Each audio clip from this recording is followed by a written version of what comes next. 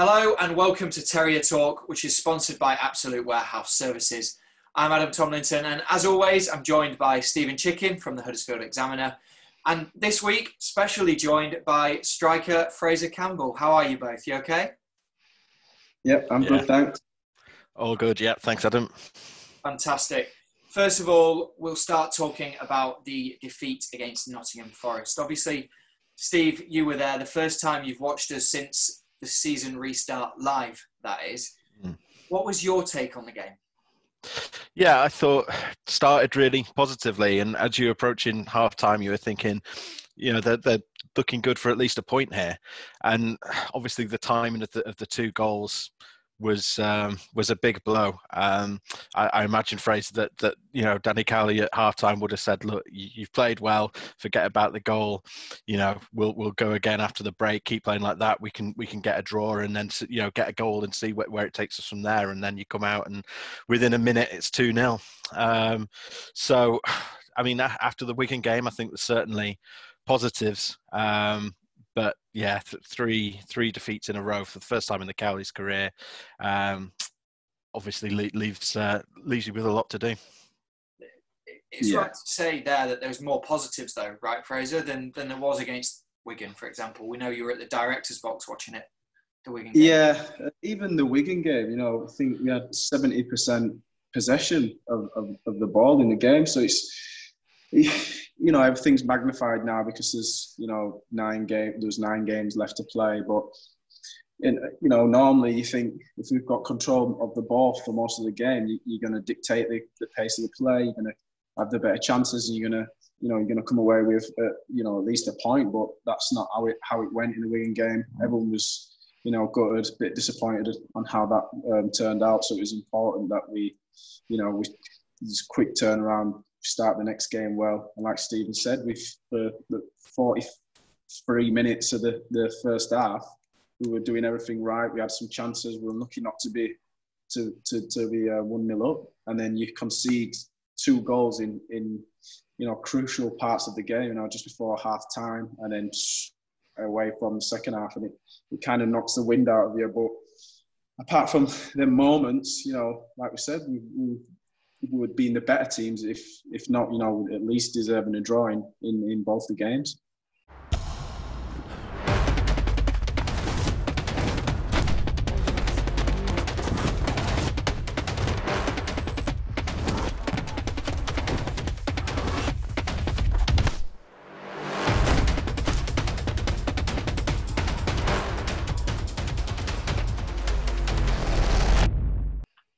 And Danny came out after that and said that the focus is just being more ruthless in both boxes, being physically stronger at the back and making sure we have that cutting edge when the chances fall, obviously, in the opposition's box. Is that something that he's really focused on during the quick turnaround, obviously, between Forest and Birmingham tomorrow? Yeah, you know, like you said, we analysed the game after Wigan, and one of his issues were, you know, having a lot of the ball, but we weren't getting into their box enough. So the emphasis after that game was, you know, make sure you're getting the ball and bodies in the box, give you a chance to score some goals.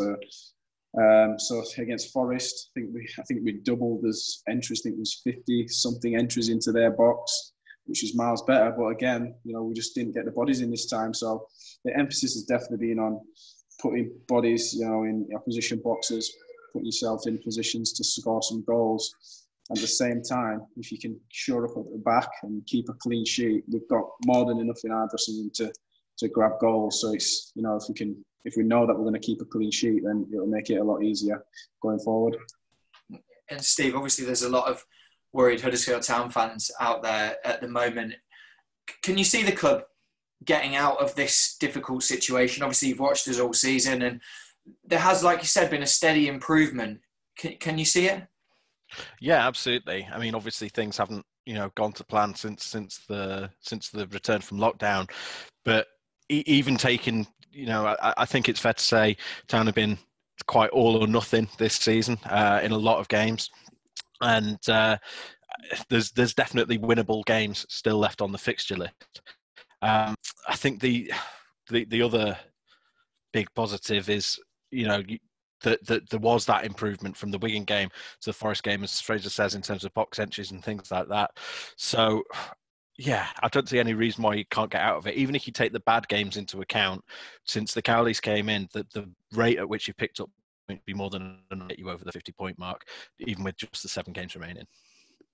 And Fraizer, obviously, for you obviously returned back to action after the injury that you had during the kind of mini pre-season we had before the season restart. Yeah. How good was that for you to be back in action? Because I think it came earlier than what you originally expected.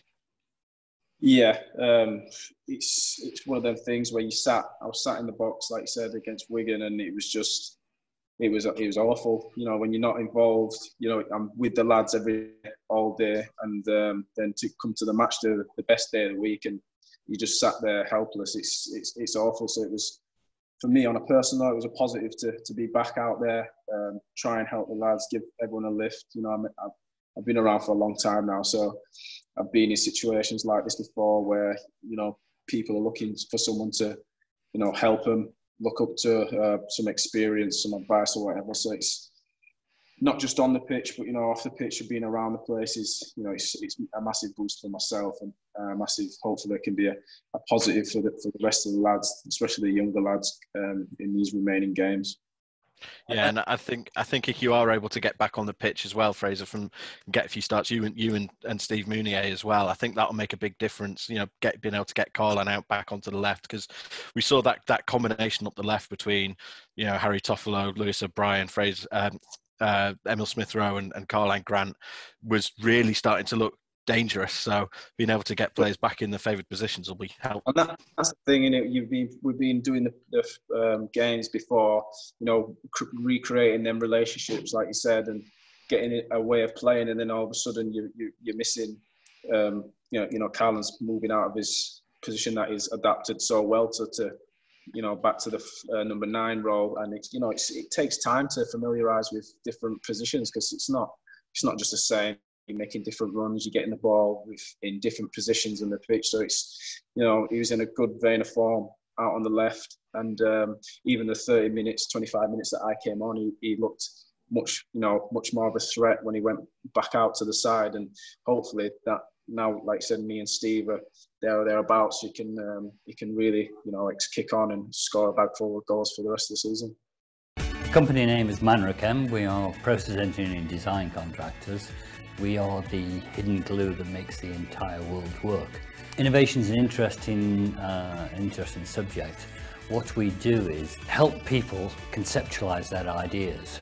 What we always say is that if somebody comes through our door with an idea, that we can normally find a way of helping them.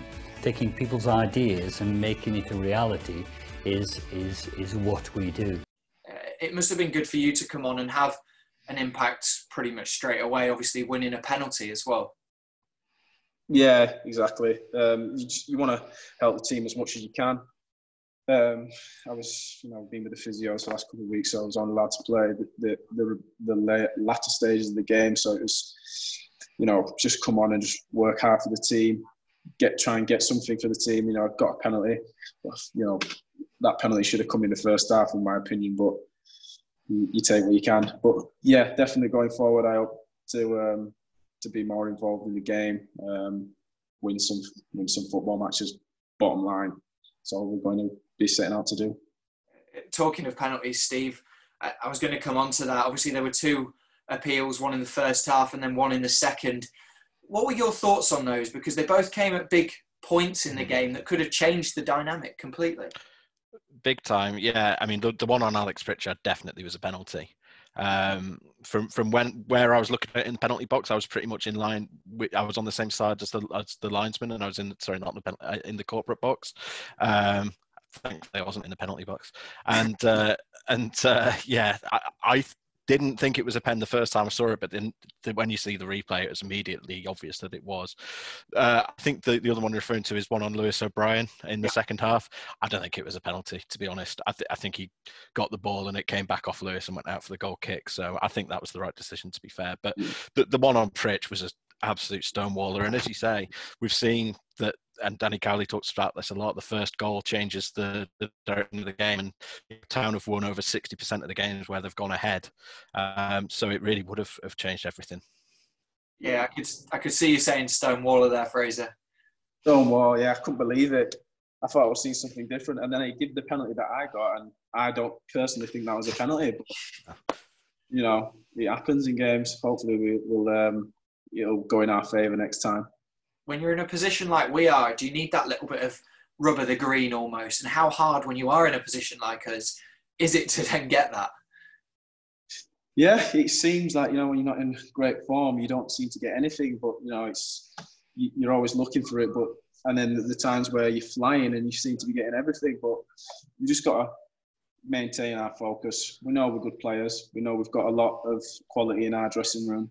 We've over the last 2 games we've shown some good stuff over the majority of games, but we just need to stick to what we're good at and, you know, play some good football, and hopefully that'll change and we'll start getting them rubs of the green that we talked about, and you know, build that confidence in not just the players and staff, but you know, in the fans, because it's, you know, it's when you can't do anything and you're helpless, it's often the worst. So it's yeah, bear with us, we'll get there, I'm sure we will.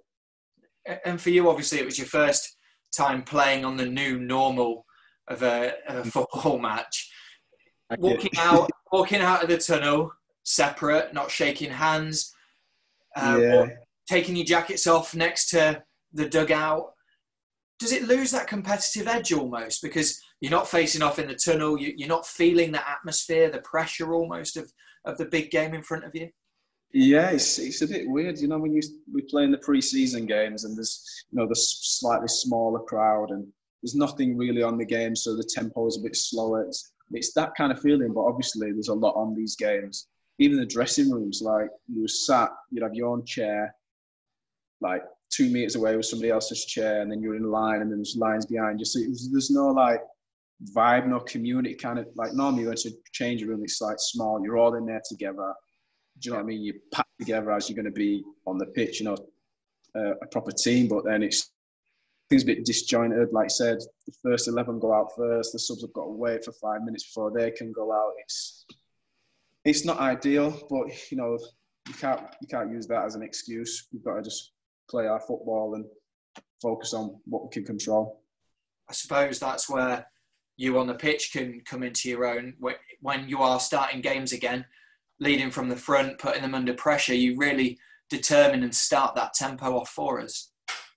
Yeah, the lads know what they're going to get with me. I don't ask anyone to do anything that I won't do myself. So if I'm shouting at you to make that run, you know for a fact that I'm going to do that as well. And it's contagious. If they see me, you know, that person that's been around football for a long time, experienced it, and I'm trying my best to get here, there, and everywhere. You know, they're going to be right.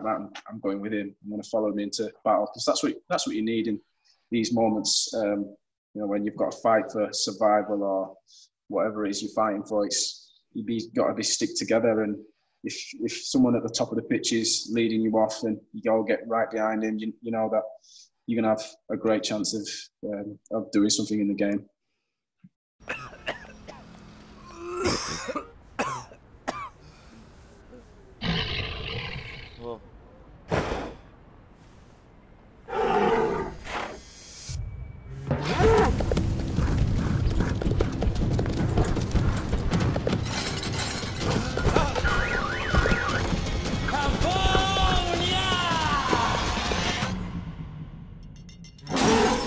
Feel the power.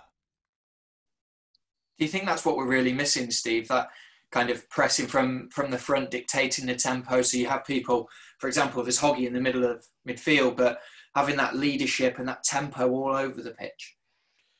Yeah, I think obviously Fraser's been a big miss off the ball, because, you know, you're chasing down every loose ball and helping with that press from the front, and I don't think there's anyone else in the side that gets close to you from that in that front line. But also, as we mentioned, sort of on the ball as well, just having that link up, whether it's you or whether it's Steve, just having that focal point, as Danny Cowley puts it, I think will make a big difference on the ball in getting that better incision. inside the box and around the box. But yeah, as you say, I imagine, and you tell me if I'm wrong, that when you've not got a crowd there, it's more on the players to drive that energy up and get the adrenaline going, because we've seen a lot of games where there's so few goals and so few opportunities in the first half, and things start a bit tentatively, and it feels like there's an opportunity there for, if there's any teams that are able to sort of motivate themselves and get themselves, you know, going and get the energy levels up, that you can exploit that and you know, get some results. Yeah, definitely. If you've got to bring that yourself, and you've got to spur. Like, if you get a chance, the crowd are up cheering and, you know, backing you to go and get another chance. You win a corner or something like that. They're being very vocal. So when they're not there, it can go a bit flat. So, like I said, you've got to try and maintain that and try and make them feel that they're under pressure. You know, without the added sound effects from the crowd. And there's a game now every 3 or 4 days. Steve, from now to the end of the season, fitness will obviously be a big part of it, won't it? You'll see which teams really flourish because of the amount of work that they've put in during the off season. Yeah, big time. And it's going to be tough for everyone, but it is the same for everyone in that respect. And, you know, there has been a bit of a suggestion that it might be a survival of the fittest type situation. So yeah, fitness and momentum and mentality, all the things that you know, that we talk about, almost cliches really, I think really do take on a huge importance when the schedule's as intense as this. What's it been like, Fraizer, since the return to training this week? My return to training, or just in general? Everyone's the whole atmosphere. It's you know, everyone was upset after the game. Sat down, went over the game as we usually do. But I think the big thing for us this week was, you know, it's not the performance that we can look too much into. Obviously, you can go into it and pick bits and bats, but it's more a mental state. You know, people are talking a lot now. It's games going on at different times. Like, obviously, we played on Sunday, so we saw the results on Saturday. I think the key for us is to just focus, make sure we're focused on ourselves. Don't be looking at everyone else's results. Don't be reading comments from angry people on Twitter or Instagram and stuff like that. It's all a distraction. And the only thing that we need to do is concentrate on ourselves and play our football, because, like I said, we're more than capable of getting to that 50-point mark or whatever it's going to take.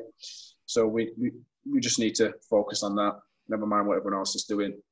With 11 men against 11 men, and, you know, hopefully we can get the better of most of the 7 games that we've got remaining.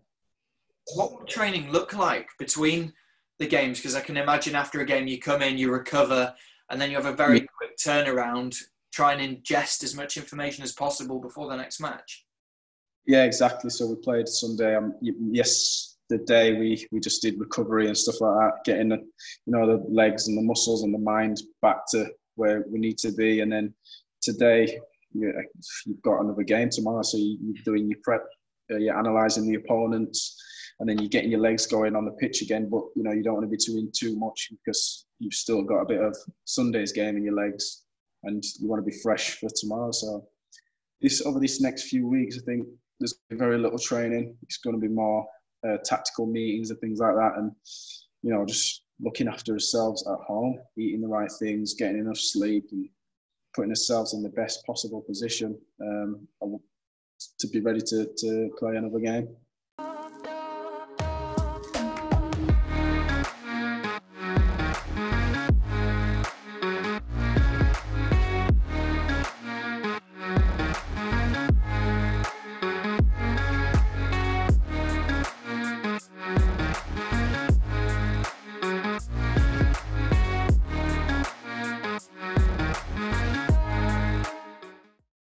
What must that be like mentally when you're trying to take on information against Forest and information against Birmingham and then Preston, trying to figure out what you should do in certain situations? How difficult is that? It is difficult, and it gets more difficult when you're tired. You know, we travel down to Nottingham, travel back, and things like that. We've got travel to Birmingham. You know, it's a lot of things you've got, but this is our job. You know, we're professionals, and there's much information you can retain, the better. It stands you in good stead for, you know, getting the better of your opponent on the next game. So it is a lot. It is mentally tiring, but this is what it is. You've got to test yourself and push yourself to your limit if you want to improve as a person and as a footballer. So it's exciting, an exciting time ahead. I'm looking forward to, you know, playing all these games and, you know, proving some people wrong that think, you know, we're done for or whatnot. I like that challenge. I don't really feel pressure. I encourage it. So I'm looking forward to these next few weeks. Steve, it's almost like got a Christmas feel to it again, hasn't it? Games coming thick and fast. Yeah, I've got the tree up and everything. It's really getting into the spirit. Yeah, I mean, it is. And some teams I think will deal with that better than others, as we've talked about. And, you know, I know that Town obviously had a lot of injury problems over Christmas, but still managed to get some really good results in those games. And thinking of, you know, Blackburn and Forest, ironically. And yeah, so I mean, we've looked at the numbers before, and we have found that since the Cowleys came to Town, their record in games where they've had 3 or 4 days prep is actually twice as good as games where they've had longer to prepare the team. So it feels like this might be a side and a management team that thrives on that schedule. And yeah, let's certainly hope so. Yeah, exactly. And Steve, again, with that quick turnaround, like you said, focusing on Huddersfield Town and what we can do and our style over that course of time, not really thinking too much about what the opponents are doing, could really benefit us and what we're honing into with the Cowleys, what we want to play like.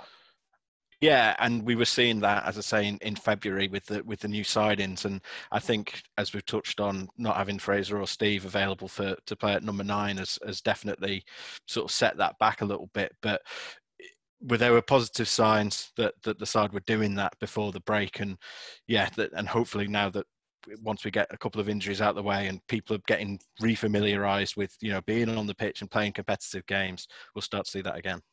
Yeah, absolutely. And one of the shining lights from the Forest game, I think, was the return of Alex Pritchard. Obviously, he started his first game for a while, and he looked very, very comfortable out there, didn't he, Steve? Yeah, I mean, to say that he's, I think, what was that, his 3rd start in 10 months or something like that, I think.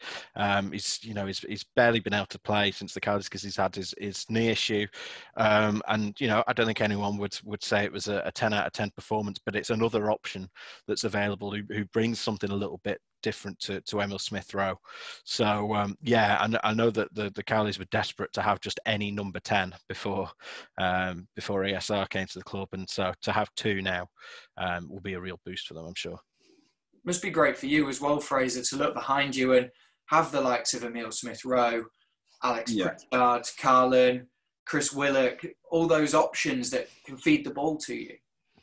Yeah, it's, you know, Pritch and Emil in the 10 role. They're both quality players. They both use either foot and can get past the player and they can pick a pass. So, you know, we've got 2 high quality number 10s and, you know, Carlin on the left and Chrissy and even Catcher out there. We've got some real quality out wide as well. So it's always a positive as a forward when, you know, the ball can come from anywhere. There's you know, you've got at least three options on the pitch that, you know, can create a chance for yourself, or they can create a chance for themselves and maybe get a goal, I think. So it's nice to have, you know, other goal scorers out there and good footballers. That's the main thing. Good footballing brains that can, you know how to play the game well. Yeah, and we saw as well. Sorry, Steve. I was just going to say, yeah, I mean, and we saw how the attack was starting to click big time in the Charlton and the Bristol games before the break. And I know they feel like a very long time ago now for a lot of fans. Well, I suppose they were quite a long time ago, actually. But they were 2 really, really good performances, like 2 of the best performances Town have put on for some years, I would say. And they came back to back. So if they can... You've shown that if you can capture that magic again, things can suddenly click and things take on a very different complexion. Yeah, it's well within our capabilities. It's like I said, just hoping that it clicks sooner rather than later. And we've got 7 games now to get that back on track. And I'm looking forward to seeing some of them performances like you mentioned, Charlton one and things like that, and get back out there and just enjoy our football, enjoy winning some games, and enjoy putting in a solid performance.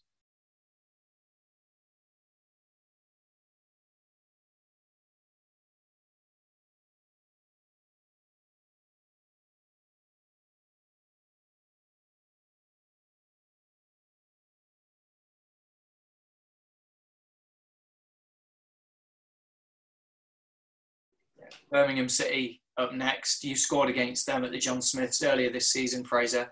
What do you expect from them? It's a difficult one. I think they've been all right before all this, form-wise, but I think they're middle of the table. There's nothing really to play for as such. So it's one of them. You don't know what you're going to get.